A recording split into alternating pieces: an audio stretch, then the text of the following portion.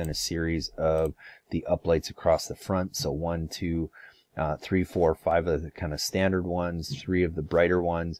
Hey guys, it's Cal from the Lighting Doctor here. I hope you guys enjoy this video with some more great landscape lighting tips. To learn more about landscape lighting, go and check out our website at lightingdoctor.ca, or if you want to see what a real quality landscape light should look like, go and check out our Try It Before You Buy It offer, where you can get a premium quality fixture at a discounted rate with your very own battery pack, so you can go and test out how that light's going to look and feel what a real premium quality light should look like. So go and check us out at lightingdoctor.ca, or go watch more videos on YouTube just by searching for the Lighting Doctor. Hey Christina, thanks for the pictures. You've got a great house here, and I will definitely show you a couple different options and some different things that you can do. So I think the first thing I would do is really highlight the brickwork on the house here. So how we would do that is just using some uplights like this. The only thing I will talk about is these come standard with a 4-watt LED bulb in them, which I'll refer to as a 20-watt equivalent. But for some areas of the house, I'm going to talk about upgrading those to a 35-watt equivalent, which is about a 5-watt LED bulb. And what that's going to do now is it's just going to do a better job of getting to some of these higher peak areas. So what I would do is with that uplight that I just talked about, I would try and get 2 of them, kind of one just at the edge of the window here and one at the edge of the window here, that are kind of shining upright. You only want them about 12 to 18 inches back from the house and have them shining fairly upright. So it's really just kind of washing the nice brickwork you have here. So I would definitely do that. If you wanted to put something in front here, another light that I like to use to kind of create a nice balance of some backlighting and forefronting and higher lighting and lower lighting, is just a wash light like this. These are great for anything that's a little bit lower, a little bit wider, but what I would probably do is I'd probably have my 2 uplights backwashing the back of the house, and then I would have one of those wash lights kind of in front here that highlights the front rose bush area. And then over on this side of the house, I would use that same light, and I would have a light here, I would have one here, and I would have one here. And then for this section here, I would probably have 2 of those same lights, but this is where I would upgrade to that 35-watt equivalent one, just because I want to make sure I'm getting the light all the way to the top. And I would probably have 3 of those here, kind of one on the corner, and then one in the middle here. And then along this side, I mean, you could do a couple things. I'm always a bigger fan of using, like, you know, wash lights and uplighting. But if you have a pathway that you want to light a little bit too, what you could do is just stagger a couple path lights in between where you have your uplight. So for example, if you have an uplight here, you might have one path light on the corner here. You might have one kind of in front of this window. You have your uplight. You have another path light here. You have your uplight. You might throw another path light in here. You have an uplight, path light, right? So really you're just creating a nice balance and not overdoing the path lights, and you're having, you know, some uplighting in the background and then some forefront path lighting that's going to light the walkway area. And then what you can do is, if you find that it's still a little dark with some of these rose bushes, this is where I might try and add, you know, a wash light or 2 in here, maybe a couple of those just to highlight some of the nice rose bushes.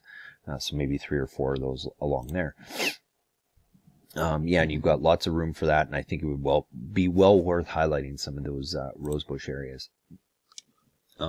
Along this side here, I mean, this is where I really like focusing on some of the larger trees and some of the trees that are, I mean, you could definitely throw a little uplight on this one, and I think I'll kind of leave that up to you based on budget. I would really try and focus on, because I think the house is going to stand out, and then you've got some nice large feature trees like this one, where I would try and get 1, if not 2 uplights on these larger trees. And the reason I like doing that too is because there's such big intense canopies that I really want to make this a highlight. So rather than putting, you know, 1 light here and 1 light here, I would almost rather just make this one stand out. I would try and get one of those uplights kind of on both sides. And again, anything that's over 20 feet or so, you want to use that slightly brighter, that 35-watt equivalent lamp in there, just to push that light up a little bit higher. The other reason I like using them on both sides is because then it creates 2 viewing angles, so that as you're coming up the driveway, it's lit up really nice from this side, and then as you're leaving, you have it lit up really nice from this side. Moving into the backyard here, I mean, this is again where I would probably I wouldn't overdo it with path lights. I just find people use too many path and garden lights a lot of the times, but I would try and get like a small wash light on a feature like this, just to kind of help that stand out. And then as you go around the property, so yeah, for example, you have a wash light kind of shining out here, I would probably try and get an uplight on this one over here. And then if you wanted to put, you know, maybe a path and garden light and a path and garden light kind of in the roses just to highlight those areas, I think that would just be a nice subtle way of doing that. And then around the back, you could kind of do the same thing. I would definitely try and focus an uplight on this tree, especially with the purple leaves. These always look great.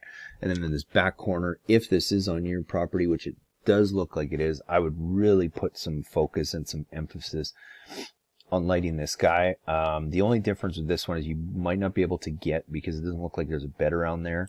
So you might not be able to put an uplight like this, and you definitely don't want to put this in the grass where you got to trim and mow around.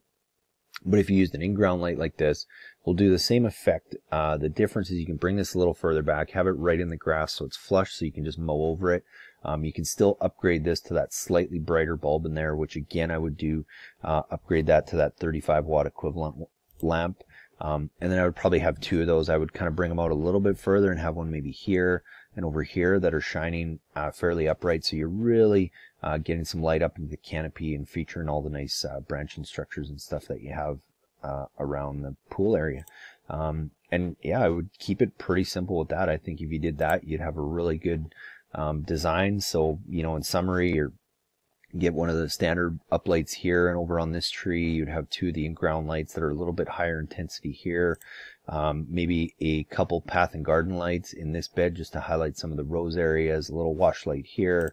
And then along the front of the house, I would definitely try and get two of the higher intensity uplights on here, and then a series of the uplights across the front. So 1, 2, 3, 4, 5 of the kind of standard ones, 3 of the brighter ones, and then a series of a few path lights and potentially a couple wash lights on a couple of these bushes, the rose bushes, if you wanted to highlight those. So let me know what you think of those ideas, Christina. You can always go on the website, just kind of start adding those things up to get an idea of what you need for your project. You can easily fit all of that on a transformer like this. The only thing is you might need a little bit more wire than what comes in a wiring kit like this. This is a 250 foot roll, but you'll probably need closer to 500 for probably around 200 in the front and maybe 250 to 300 in the back. But you can tie them all into the same transformer.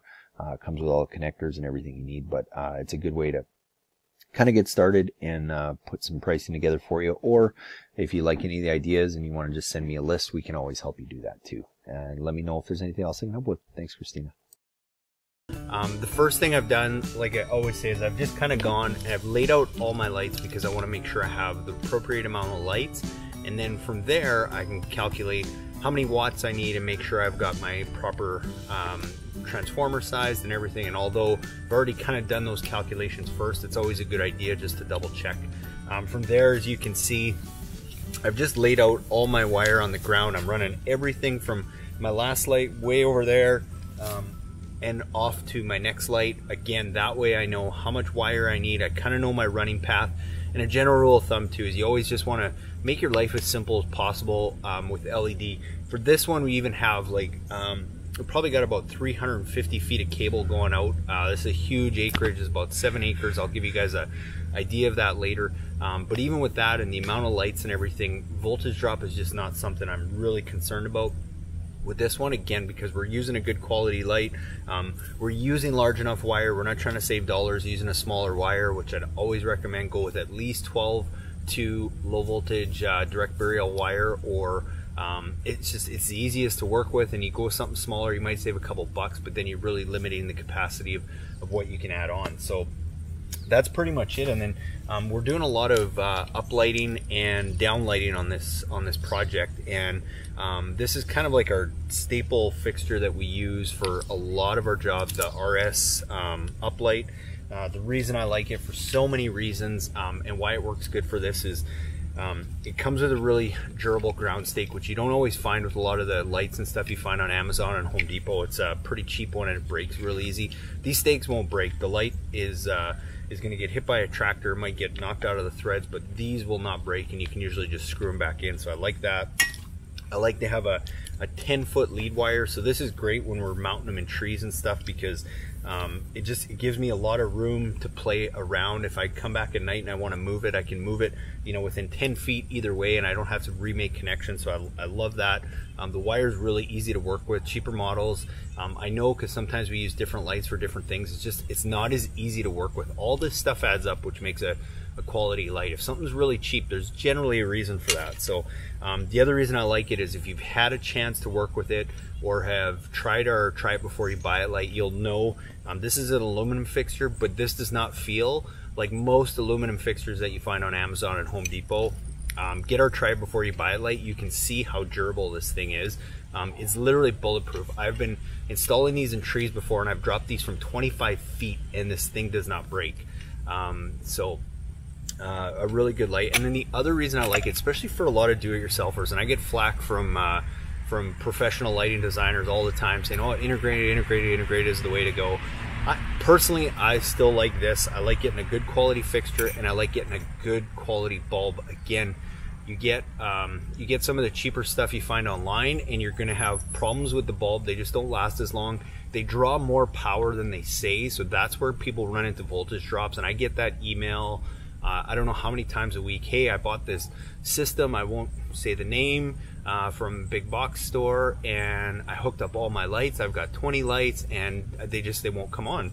And it's because the lights are drawing a lot more power than the box actually says, and that's just based on efficiency and quality and all that kind of stuff, and they can't get their system to go. So I mean, if you're doing a very small system, that's fine, but if you're getting upwards of 15, 20 lights plus, and you're still going with some of those cheaper models, there's a good chance you're going to have some problems. Not so much with this.